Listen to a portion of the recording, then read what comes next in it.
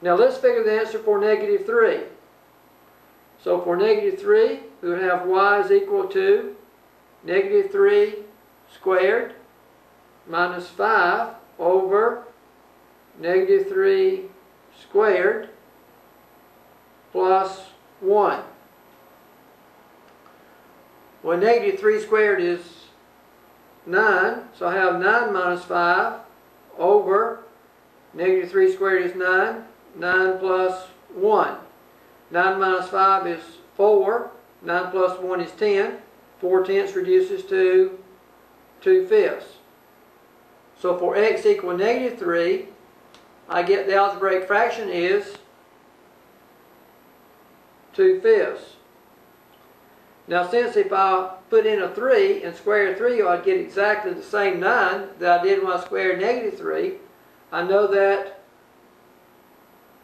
the algebraic fraction evaluated at 3 is also 2/5. Now let's evaluate the algebraic fraction at negative 2. So we would have a negative 2 squared minus 5 over a negative 2 squared plus 1. That would be 4, because the negative 2 squared is positive 4, minus 5 over 4 plus 1, which is a negative 1/5.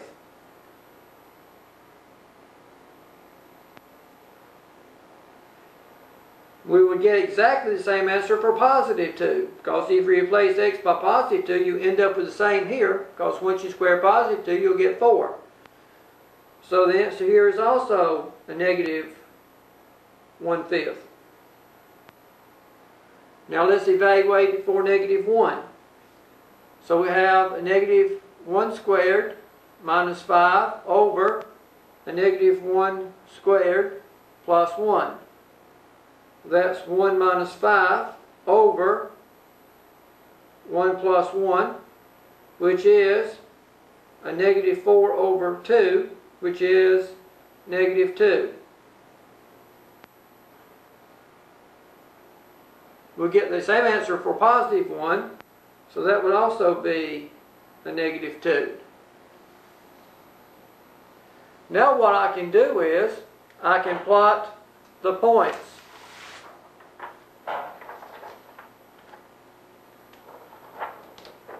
So let me bring the graph over,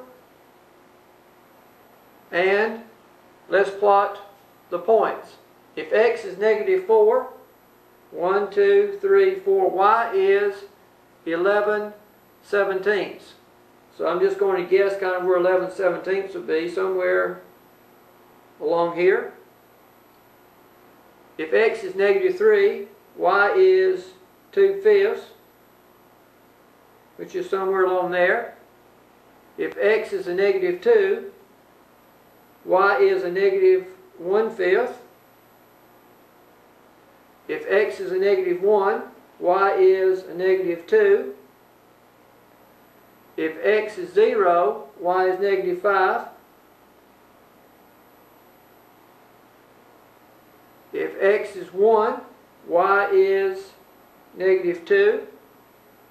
If x is 2, y is a negative 1/5. If x is 3, y is 2/5.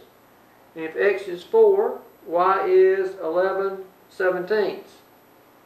Now what we want to do is kind of draw in the curve.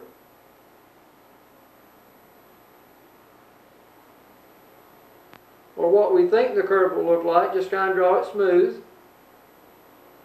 And I get something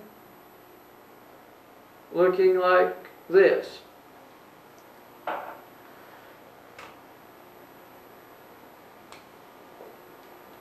Let's go ahead and verify our answer with a graphing calculator.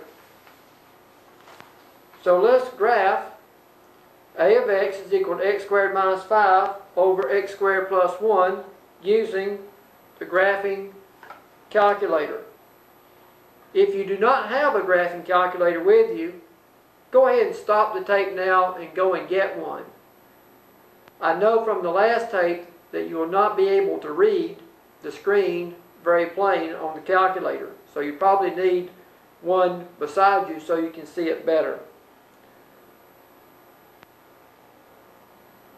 But I have the calculator and I have turned it on. Now what I want to do is to check the mode.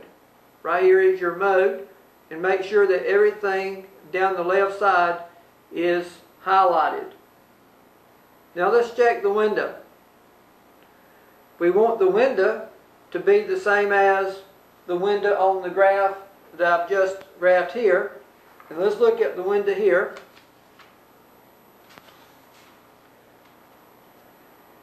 X runs from here to here. So what is this? Is -1, -2, -3, -4, 5, 6, 7, 8, 9, -10, 2, 1, 2, 3, 4, 5, 6, 7, 8, 9. So X runs from -10 to 10. I'm not going to count it, but I'll tell you that Y also runs from -10 to 10. And the scale for each of them is 1. 1, 2, 3, and so forth. So let's set our calculator the same way. We have X minimum is -10, X maximum is 10, X scale is 1, Y minimum is -10, Y max is 10, and Y scale is 1. Now I want to hit the Y equals button and put in my function. The function is x squared minus 5 divided by x squared plus 1. Now to put that in the calculator, you want to put in parentheses, hit your X button, come down and hit the X square button down here. So that would be X squared minus 5 parentheses divided by the parentheses X squared plus 1, close parentheses, and then hit enter. Now I'll pull it down and show you the way that looks. You have x squared minus 5 divided by x squared plus 1. And notice you had to have the parentheses. Now let's hit the graph.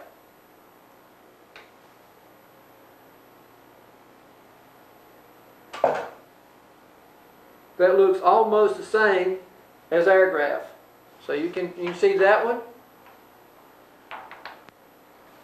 Here's the one we have done, which verifies that we probably did it basically correctly.